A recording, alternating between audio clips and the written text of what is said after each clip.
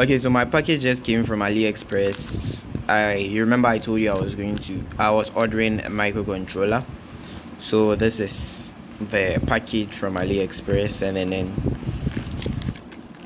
let's unwrap it, or would you say unbox? I don't really call this an unboxing. This is just an unwrap it.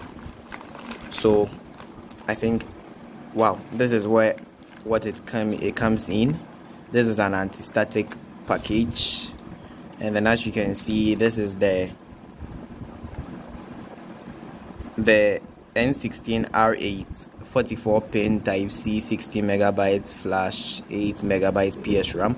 So basically it has like 60 megabytes of flash memory and then 8 megabytes of octal RAM. So that's the whole thing over here. Let's see if we could get inside there. And yeah, we are in there. So this is the whole thing, and then yeah,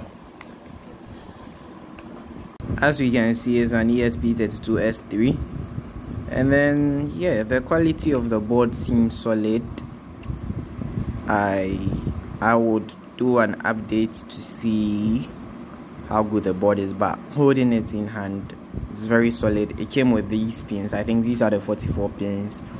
The only downside of this is that it wasn't actually soldered, so you have to solder them by yourself. But apart from that, it's solid.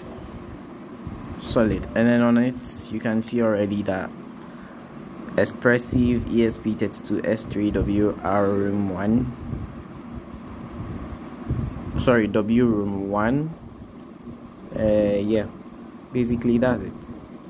Looks solid. You can see the antenna at the top, and then it has an onboard RGB, 2 Type-C ports, and then one is for UART and then the other one is just USB OTG. And then at the back here you can see the contacts that you have to solder together for the USB OTG to start working. And then okay, so bringing over my classic esp32. I've had this for a long time now, and I won't lie, it has been solid, very, very solid. This is far faster than an Arduino. It has Wi-Fi on board, it has Bluetooth on board, but then the only downsides is that first of all, it uses classic USB, micro USB to UART, and then has 38 pins, which is actually not a bummer. It's not a bad thing, because there's a 32 pin version which I also had, but this one has 38 pins, so more GPIO pins, and then it's quite solid for what it is. This one already came soldered, but comparing it to the newer one, the one that I just ordered, this one has 60 megabytes of flash memory, 8 megabytes of PS RAM, has Type-C, it has an RGB LED on board, has both the USB to UART and then USB OTG, so meaning you can program using any of them.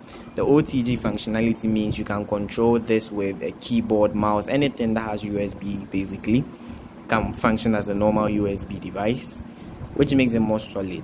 And then yeah, this is quite solid. But then one thing to note is that to use it with the USB OTG, you have to solder these two joints together, as you know. And then yeah, this is the whole thing, and then it's very solid. So these are the two, and then yeah, quite solid for what they are.